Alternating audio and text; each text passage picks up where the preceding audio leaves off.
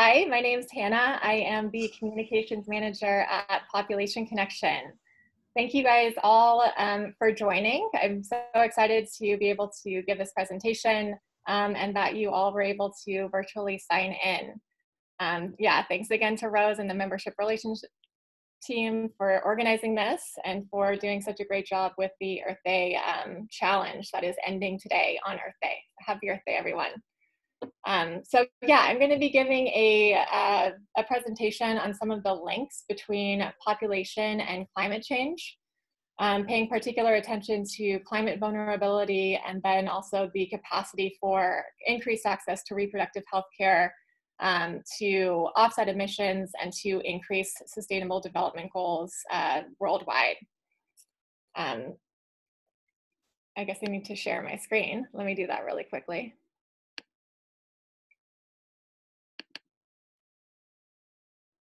Did that work? Yeah. Okay, great. So I think most of you are pretty clear on this, but I'm just going to start off by saying that Population Connection is a US-based nonprofit that advocates for increased US funding for family planning programs internationally. And in addition to a lot of the advocacy work we do, we are also really invested in education and outreach, specifically surrounding some of the connections, again, between global population growth, access to comprehensive health care, and environmental sustainability. So again, we focus on the kind of links between global population, healthcare, and the environments. And as an environmental organization, we're really interested in understanding and educating the public on the different ways that humans impact the environment, especially within the context of things like climate change. And as a human rights-based organization, we're very invested in understanding some of the root causes of population growth, but specifically within the context of reproductive autonomy. So we know that when women are empowered to make their own decisions about reproduction, that fertility rates naturally drop. More women end up going to school, obtaining gainful employment. Women, children, and families are often healthier overall, and society is able to advance as a consequence of this very necessary sort of human right. And also, Population Connection utilizes what's called a PHE, or a population health and environment approach to development solutions. So this means that we strive to sort of educate about the more interconnected nature of environmental sustainability and public health.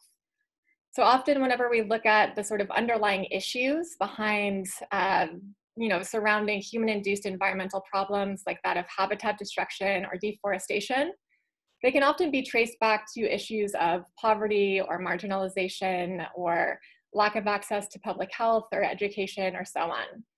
So by increasing access to things like public health, to family planning education, to economic opportunity, to environmental education and so forth, we can promote sort of a community-based environmental sustainability initiative while also facilitating broad environmental conservation efforts and increasing the overall health of human beings.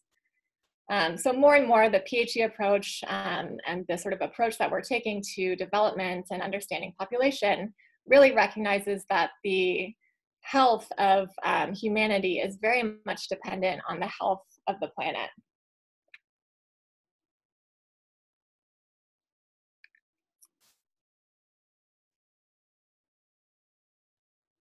Oops. And so I want to take this opportunity at the beginning here to talk about, what everybody is talking about, which is the sort of links between COVID-19 and population and in particular habitat destruction. So as we're all very well aware, COVID-19 has become a huge global pandemic and is affecting all of us in different ways, but largely, to the extent that many of us had previously not even thought possible. But scientists have actually been predicting this for a very long time and contend that this is actually not the only pandemic that we are going to experience in our lifetimes. And this is due largely to the fact that humans are impacting the environment and interacting with animals in ways that are entirely unsustainable. So COVID-19 is the latest in what's called a zoonotic disease, which means that it was transferred to humans via animals. Other examples include Ebola, SARS, and MERS, among many others. There's a whole myriad of examples. But as scientists are starting to investigate the underlying conditions that allow for these outbreaks, they're looking more to humans as being the culprit rather than animals. It's like a lag here, I think.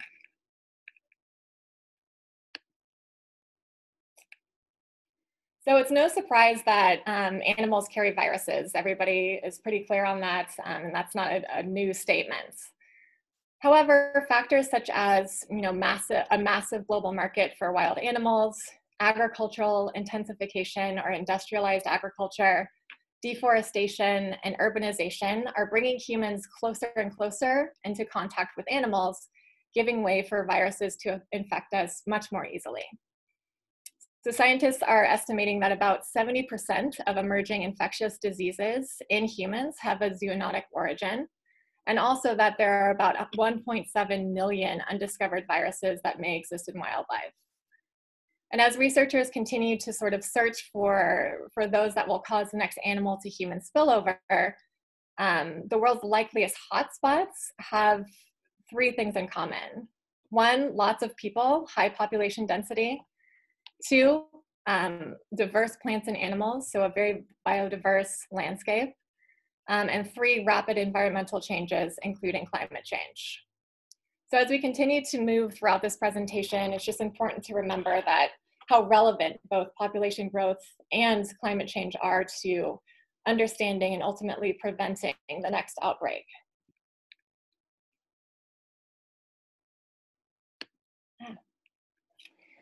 So there are many similarities actually between the recent pandemic and that of climate change. So both COVID-19 and climate change are global in scope and will affect everyone and are affecting everyone, with the world's most marginalized populations being the most vulnerable and feeling the most severe effects. Both COVID-19 and climate change will require large-scale government intervention and response, including help with economic transitioning and support. And both have, and importantly, both have what are called tipping points, meaning that if we wait too long, if we wait to act, if we just let it sort of happen and transpire, then that will result in a cascade of effects that are irreversible and that will continue to compound over time, excuse me. So everybody here is probably very familiar with this graph. We're looking at flattening the curve, right? It's quite popular. And it shows what we need to do in order to flatten the curve or to prevent a surge in new cases that will overwhelm the healthcare system and cause an unnecessary and very high amount of deaths. So if we're able to stay below the curve, the dotted line, by staying at home, we can actually prevent increases in new cases and our healthcare system will be able to manage and adapt more readily.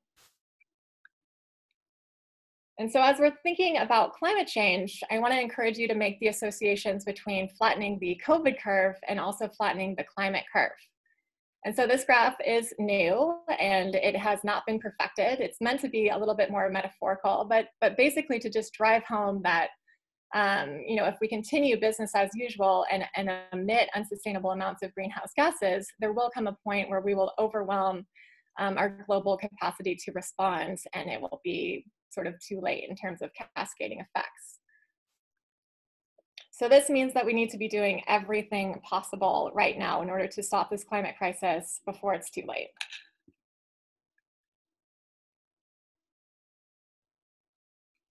So in terms of climate change, the present status of climate change is not very great. It's not very hopeful.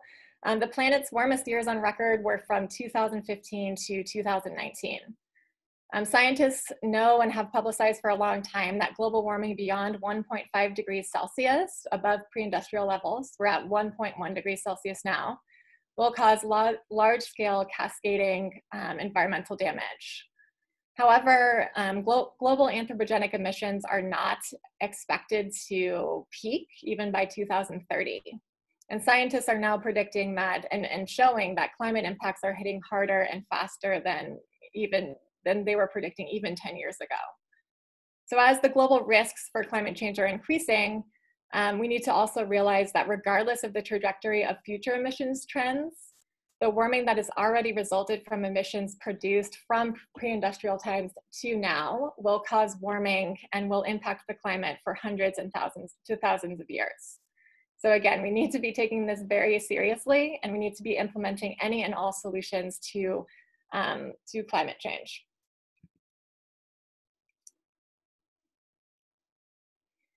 So this is just a sort of pictorial example of what I was just talking about, looking at how 2019 was the warmest year on record. And also this graphic was developed by the IPCC to show the difference in substantial mitigation measures versus without any substantial mitigation measures. And as you can see, the effects of no mitigation measures are quite severe in terms of the warming of the planet. And so what we're broadly looking at are the sort of implications of human impacts on the environment. And many of the impacts between population and the environment are well known and are probably not a surprise to any of you. But worldwide, we affect the planet in many different ways. We destroy wildlife habitats, causing species to go extinct. We're changing the chemistries of the oceans. We're using resources at unsustainable rates. And as we're all well aware, we're contributing to climate change. And many environmentalists have historically and presently been concerned about the continued and substantial growth of the human population, partly because we understand that population growth correlates very linearly with increased resource use, consumption patterns, and environmental degradation in many cases. And in a macro context, this is proven to be very true. So if we look historically, we can see that fossil fuel production has increased in almost lockstep with population growth.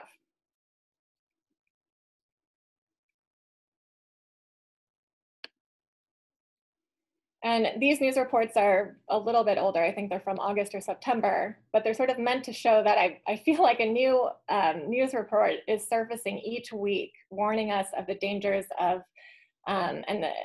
this climate crisis, ranging from things like threats to our global food supply, to lack of available fresh water, to habitat destruction, to species extinction. The list goes on, right? And humans are undoubtedly perpetuating and even causing these global issues, right? And again, time is really running out for us to be able to address this without compounding impacts. And so as the world's population continues to grow into 2100, you can see that the annual growth rate has fallen quite significantly. So in fact, there are many different places on the planet where fertility rates are very low, and some places where the population is actually set to decline, which is a completely separate issue. But as you can see by looking at this map, the places with the highest fertility rates represent some of the most marginalized places on Earth. So you have most of Africa, and in particular sub-Saharan Africa, parts of Latin America, parts of Asia, parts of the Middle East. And here we need to make a very important distinction, because I think many have made the mistake in the past of linking rapid population growth solely and exclusively to global environmental problems like climate change.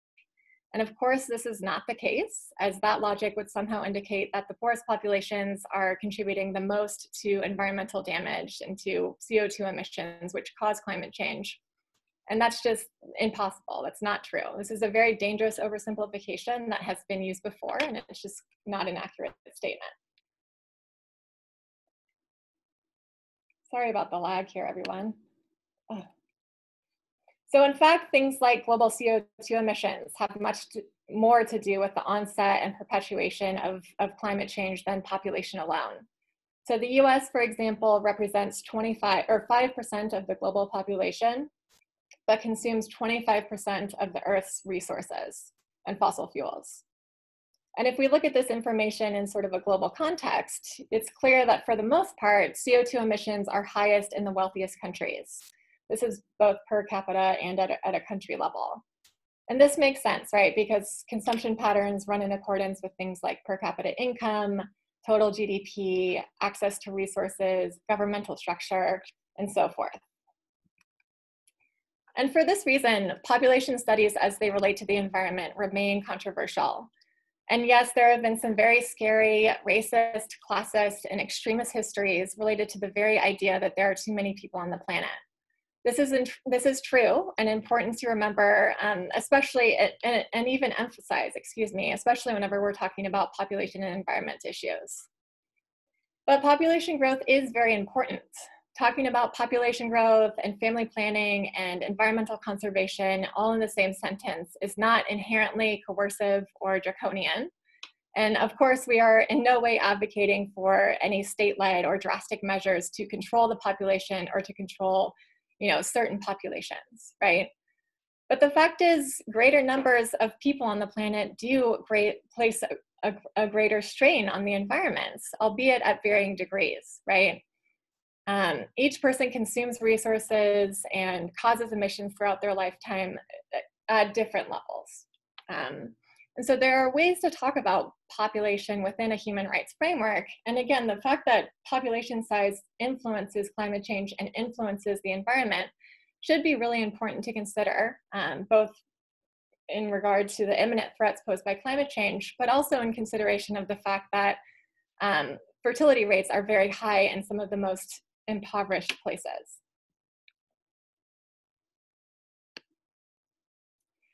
So to help clarify this, we can take a look at some of the ways that demography is set to influence the planet in upcoming years.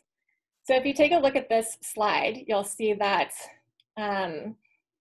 instead of looking at the world in terms of there being two, a developing and a developed world, Hans Rosling, who was a statistician and famous demographer, has created these graphics and reconceptualized the world in terms of 4 levels based off of relative income and population size.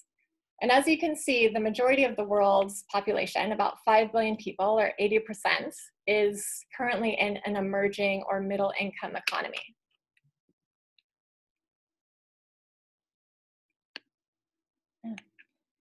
And as you can see, the majority of the world's population growth through 2100 will exist in these emerging or middle income countries.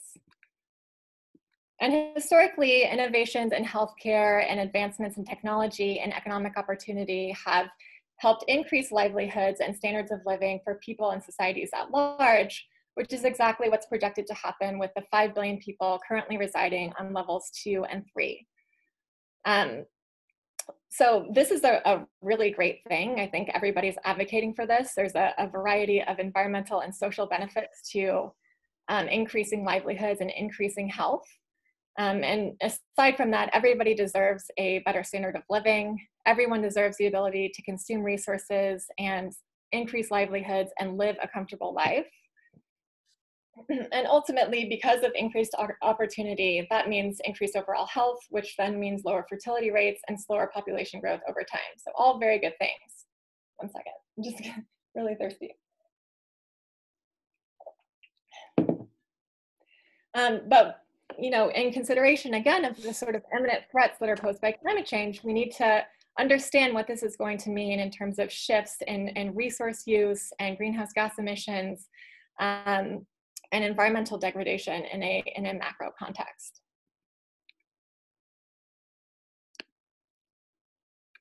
And regarding the poorest 2 billion people on the planet, people on level 1 who are making less than $2 a day, they are largely stuck in this level because they largely have access to almost no resources at all. Here, infant mortality and maternal death rates are very high, while education rates, economic opportunity, and access to healthcare are very low. And this is one place where population really does come into play, because it is in these regions where the population is actually growing the very fastest. So in the upcoming decades, this population of 2 billion people will increase to 3 billion and then 4 billion people. So this is definitely going to happen because of what's called population momentum. But population will only, in this region, will only set to decline if these populations are able to access resources to increase their standards of living and to transcend institutionalized poverty.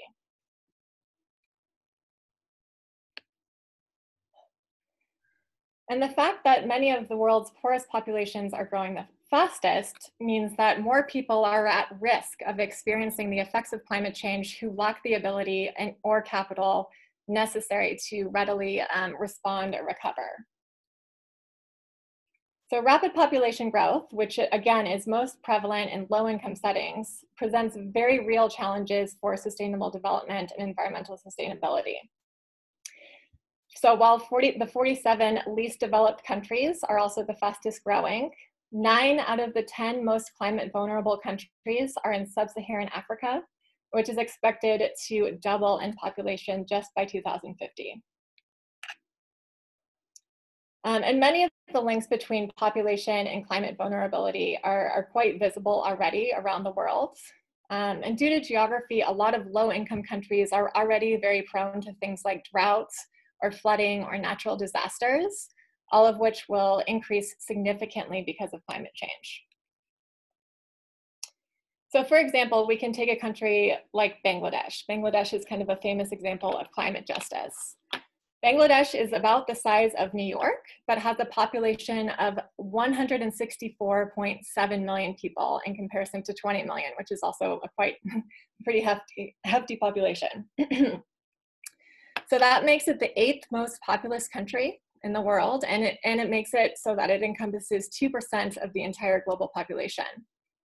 So this country is growing both economically and in terms of population very quickly.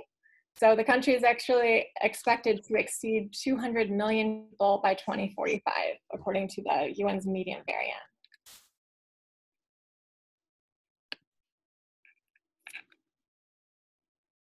And Bangladesh, from a sort of climate perspective, actually contributes a fraction of CO2 emissions in comparison to the United States. So 0.4, excuse me, metric tons in comparison to our 17. I have something in my throat, sorry.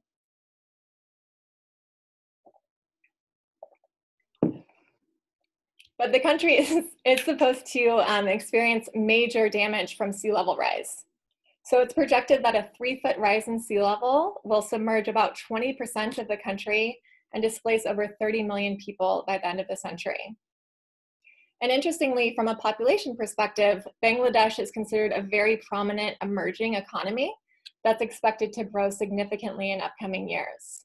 So therefore, the country is experiencing large-scale immigration and urbanization, all of which are good things ostensibly, but that increase the threats posed by climate change relative to things like infrastructure development, access to resources, and so on.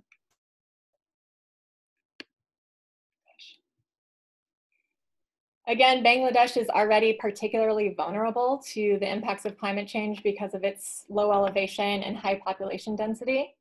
And so the country is already experiencing many of the effects of climate change, which are just going to continue to worsen in upcoming years. Another really important example is the Sahel region of sub-Saharan Africa. So here, the temperature is increasing right alongside population growth, rapid population growth. The Sahel region has the most rapid population growth in the entire world. And so therefore, they're experiencing really intense issues related to development and climate change adaptation and food production. So in the Sahel region of sub-Saharan Africa, 100 to 200 million people will actually likely lack reliable food supplies in the next 30 to 40 years. The Sahel region is growing very significantly. It will likely reach over 300 million people by 2050 and 600 million people by 2100. And here, in terms of climate change, temperatures here are rising 1.5 times faster than the global average. And future projections are showing that an increase of 3 to 5 degrees Celsius above 2013 levels is likely to hit before 2050. And it could reach over 8 degrees Celsius above the same levels by the end of the century, which is just hard to imagine. So climate change is already causing frequent droughts and floods, which increasingly undermine food production in a region where 80% of farmland is already degraded. And so in these contexts, population growth and rapid population growth is actually quite dangerous, right? It hinders development by increasing hunger, increasing greenhouse gas emissions through industrialization, and contributing to habitat destruction, which has a myriad of effects, excuse me.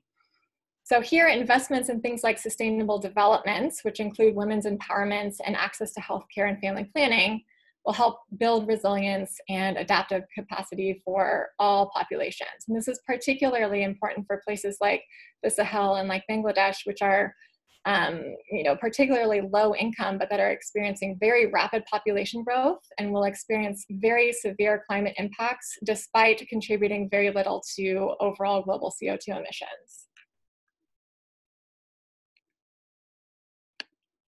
Oh my goodness.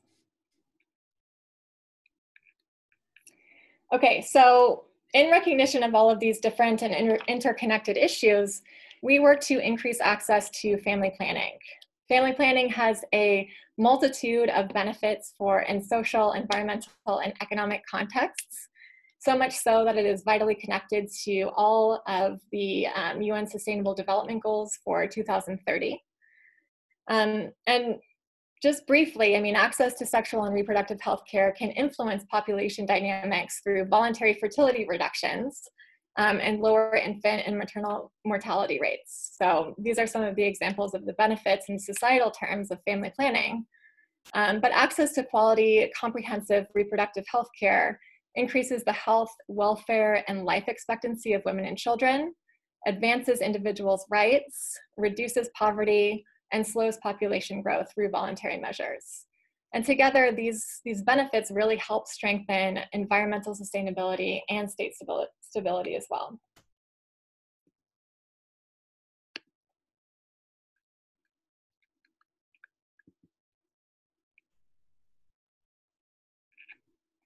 Sorry. And sorry. And increasingly, from an environmental perspective, family planning is being recognized internationally as a critical, human rights-based, and cost-effective approach to climate change adaptation and resilience building. And of course, the ability of countries to effectively and equitably respond to climate change is very complex and is going to require complex and integrative solutions. But it's predicated, again, on a greater understanding of the connections between interrelated development strategies.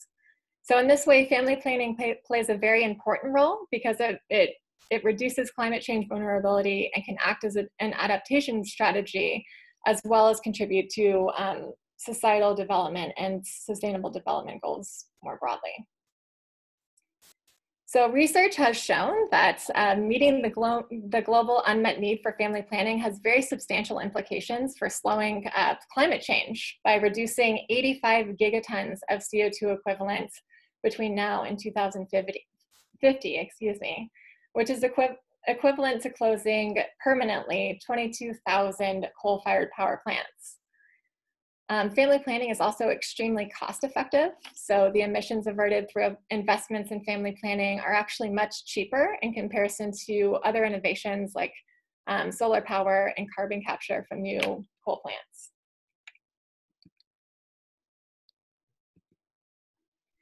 And so worldwide, we work to sort of address the unmet need for family planning, recognizing its environmental and social importance.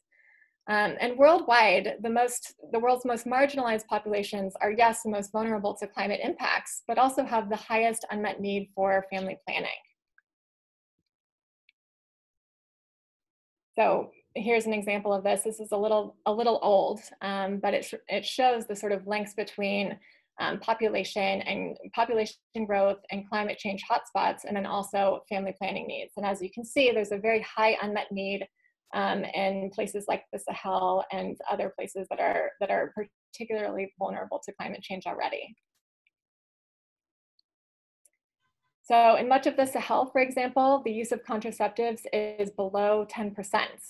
And while this is true, there's actually research coming out looking at the unmet need, and it's very significant in these regions, indicating that if people had access to reproductive health care and family planning services, that they would use it and they want it.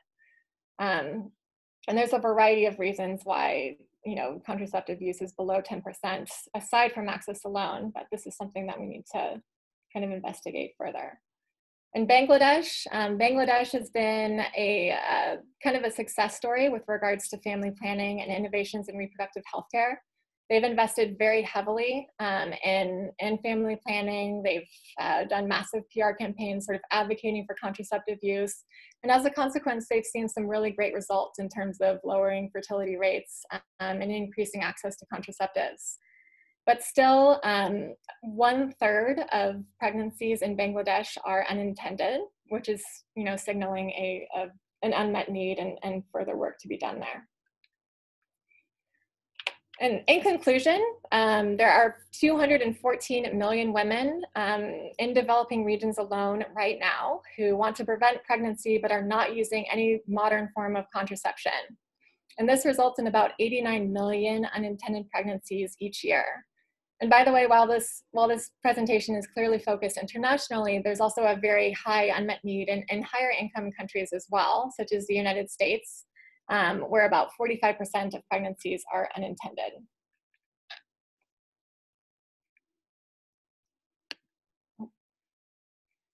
So in conclusion, we can look at population growth as contributing to climate vulnerability around the world and hindering sustainable development initiatives worldwide. And slowing population growth through voluntary family planning and increasing access to reproductive health care can positively affect global efforts to mitigate the effects of climate change and increase resilience, especially for the world's most marginalized regions. Also, investments in comprehensive reproductive health care actually foster development and reduce climate impacts globally. And this is the last slide. It's a quote from Paul Hawken, who has done a lot of the research looking at the impact of family planning on emissions reductions. And I just thought it was a good quote to end on. So we'll leave it there and then open it up for questions after everybody can read that.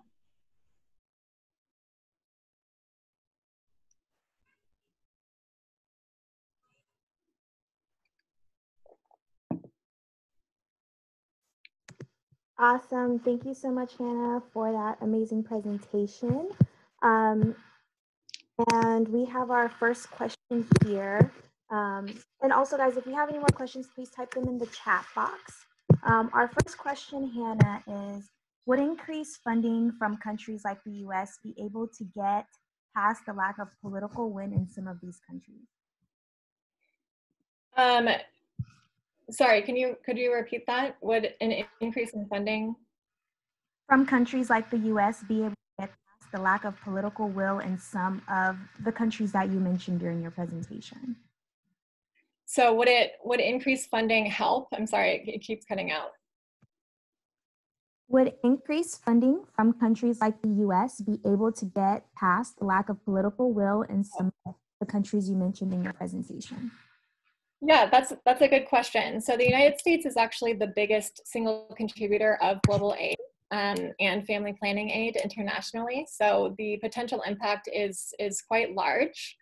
And I think in the research that I've done, in terms of political will and sort of cultural orientation, if leaders and governments are able to realize the sort of effects of family planning and the benefits and implement these strategies as a way of slowing population growth and helping with women's empowerment and so forth, that sort of transcends any sort of religious or cultural affiliation. So for example, in sort of a larger scale context, places like Latin America, which have a really influential Catholic influence, their fertility rates are lower than you would expect given that affiliation. And that's, I think, because of state-led measures that are, in many cases, increasing access to an education about contraceptives. And that's not across the board, that's kind of a macro interpretation. But yes, I think that USAID is very important, also under threat. Awesome, thank you. Could you please list the important components of women empowerment? What are the important components of women empowerment? Yes. Well, there are many. Women's empowerment is very necessary. It's foundational for societal development. It's foundational for economic opportunity, for slowing population growth. It's a sort of human right, I think, for women to be able to access the resources necessary in order to live an autonomous life, including reproductive freedom, but also, the right to education, the right to access resources, and things like that. It's incredibly influential in ways that we're kind of familiar with in terms of, social development and, increasing livelihoods and welfare and well-being and things like that, but also, again, within the context of, climate change mitigation and adaptation. So I would say it's across the board very important.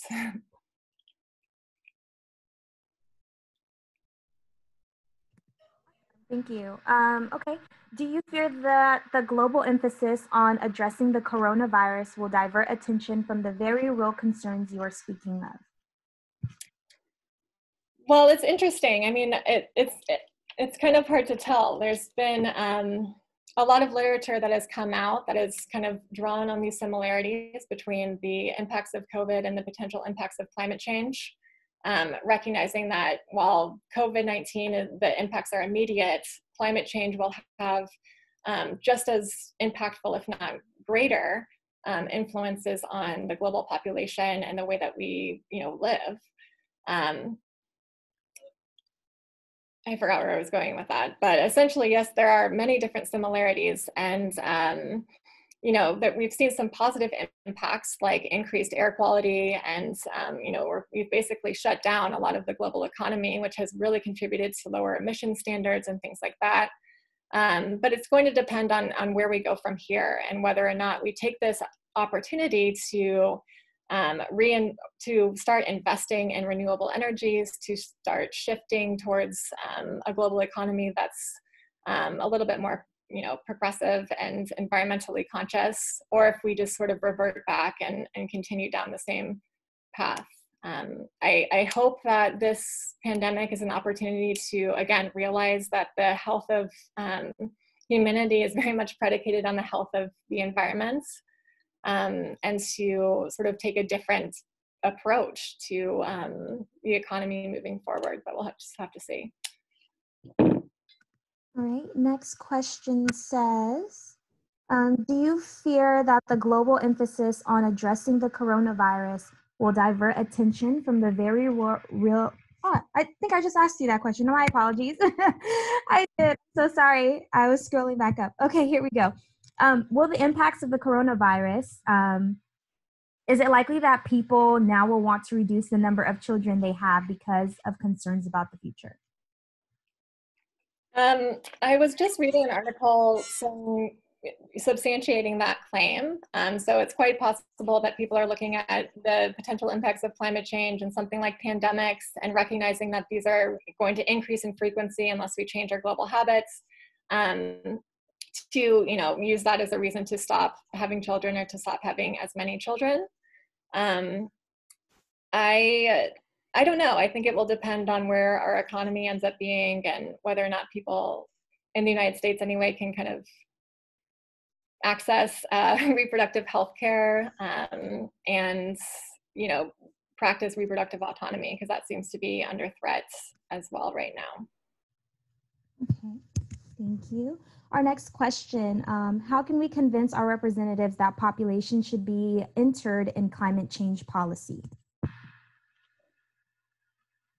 That's a really good question, and I think it sort of goes back to recognizing the interconnected nature of population growth. So population growth has very linear sort of correlations with CO2 emissions and environmental degradation, but also it's very much linked to poverty and marginalization, right? So high fertility rates are most prevalent in places with very low economic status and a high unmet need for contraceptives. So if we're looking at climate change as a global problem, which it is, and something that will affect everyone, then we really need to be working in solidarity to sort of tackle these global solutions. And one way to do that is to recognize family planning as integrative solution that looks at and tackles both environmental and social concerns.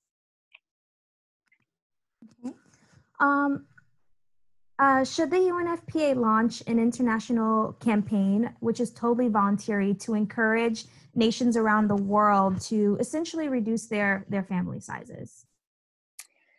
I would say no on that. It's a good thought, but we want to make sure that we're kind of understanding the broader implications here of population growth. And population growth in a rapid context exists, again, because of lack of access to resources and oppression of women and no access to family planning and poverty, right? So if we address those issues, and if women are empowered to make their own decisions about reproduction, to go to school, to find, and sustain gainful employment, then fertility rates will naturally drop.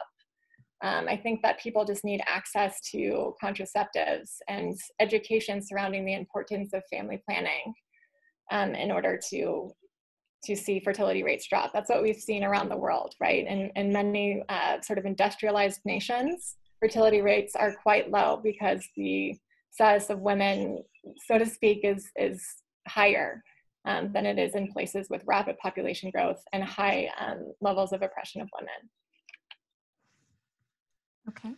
And then I have one last question here, unless anyone else has any, is how can we help others understand that most of the Earth's societal, economical issues are due to human population and other uses, such as competition of resources, land, space, housing, etc.? So how can we help people understand that many global issues are the result of human impacts on the environment? Essentially. Well, that's a good question. And I think it kind of goes back to understanding how everything is interconnected, how we influence the environment then influences us, and the ability of us to sort of adapt to and respond to a changing climate is very much, up to us. It's up to us to prevent the next pandemic. It's up to us to meet the Paris Agreement standards and to sort of flatten the climate curve and to prevent sort of cascading, compounding effects. We have the ability to do that. We just have to really recognize how interconnected everything is, and recognize that social development and social justice are very one and the same with things like environmental sustainability and climate change mitigation and adaptation. Awesome. And then we do have another question here. I guess this is more of a question asking for clarification on some things. But one of our guests said, I don't think people understand the challenges to having birth and being a mother in other parts of the world. What are the cultural challenges in medical care in the developing countries like? So kind of just talking about the experiences and some of the challenges that women are facing around the world, when it comes to giving birth, being a mother. Can you talk a little bit more about some of those economical challenges, some of the lack of resources that they have in regards to their medical care? Yeah, well, I think it's important to, be geographically specific. I mean, there are plenty of places in the world that are considered developing or low income, but that are quite different from one another. And I think it would depend on, each country and perhaps even each region or locale. But generally speaking, again, rapid population growth is very linearly correlated with poverty. So, poverty goes hand in hand with lack of access to resources, with the oppression of women. And so, I think a lot of people and women are marrying at very young ages as a consequence of having no other opportunity or because they are oppressed, having children at very young ages, which is quite dangerous, having little access to hospitals or other medical care, which would ensure a safe delivery. So in really impoverished places, there's, really high rates of growth, but also really high rates of infant mortality and maternal deaths as well. So it's really dangerous. It's a really dangerous situation. But the important thing to remember is that people are oftentimes having children against their will because they have no other option. And I believe this will be our final question, just so we don't keep everyone on here too long. And Hannah, if you can speak to this, one of our comments and questions is, I thought the Trump administration had banned family planning assistance to other countries, yet it was said that the US was the largest funder. Are private organizations funding these efforts? And if you are aware of, off the top of your head, who are the biggest donors? Yes, so the US is the biggest contributor, like as a country, to global aid. But you're right in that the Trump administration has reinstituted what's called the global gag rule, which heavily limits the way that global aid is distributed, and in particular, family planning funds. So it's had some pretty devastating effects in terms of funding and in terms of access to care. And there are many different organizations, private organizations that are contributing to family planning funding in addition to other countries as well. I think one of the biggest ones is the Bill and Melinda Gates Foundation, which is very prominent in this space. Awesome. Thank you so much, Hannah, and thank you everyone for submitting these questions. I hope we were able to clarify any questions or concerns that you may have during this presentation. We will be sending out a recording of this and our talk from John last week. So if you'd like to listen to these again or you'd like some more resources, just know that those will be available to you.